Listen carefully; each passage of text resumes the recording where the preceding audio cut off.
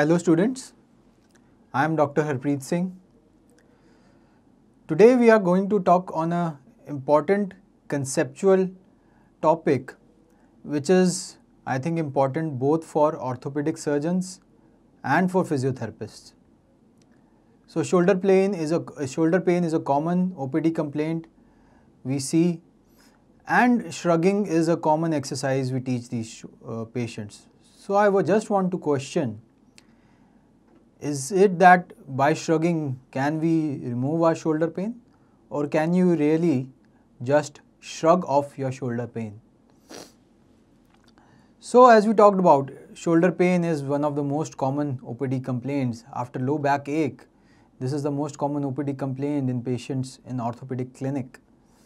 Shoulder pain can affect up to about 20% of population at one time or the other. Incidence of shoulder pain increases with age. And the most important cause of shoulder pain is impingement syndrome. So impingement syndrome is one of the most common causes of shoulder pain with which a patient presents to you in your orthopedic OPD. The problem with impingement syndrome and many other shoulder pathologies is that the vagueness of their pain or discomfort. Usually the pain is not at one site, it's over a range, spread over an area.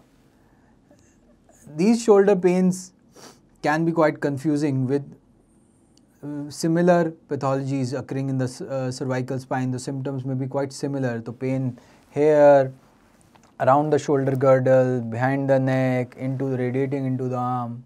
Neck pain is also very common in these patients with shoulder pain. So there have been too many overlapping clinical signs and symptoms.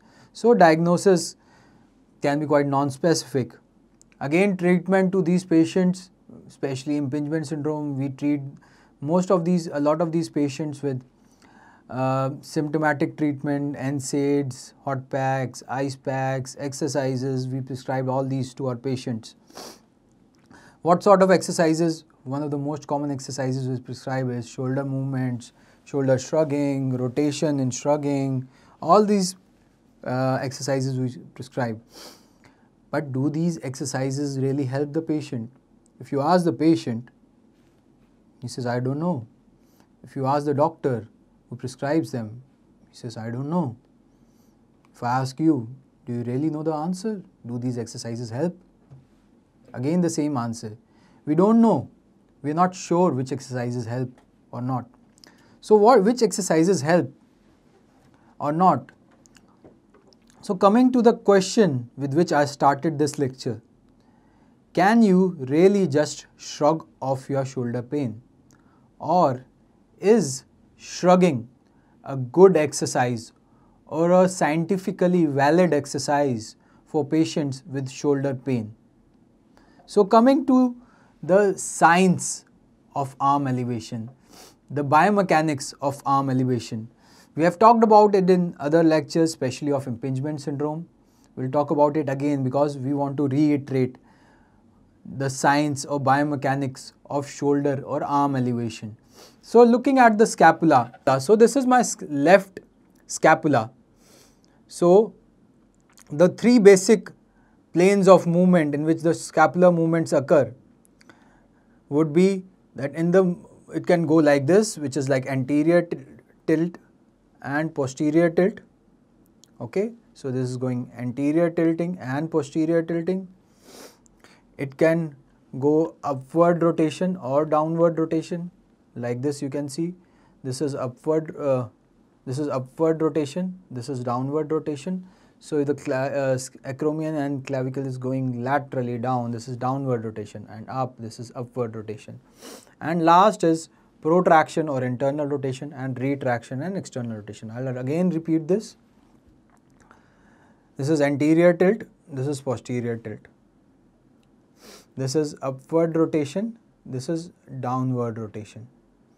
Okay, and this is protraction, this is retraction, or internal rotation and external rotation. If you look at the clavicle movements, this is my clavicle, again left clavicle, medial end, lateral end.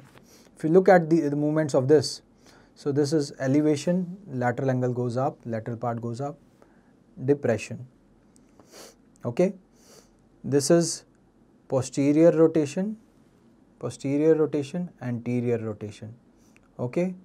And protraction and this is retraction. So again 3 movements: left clavicle, elevation, depression, protraction, retraction, posterior rotation, anterior rotation. Remember these.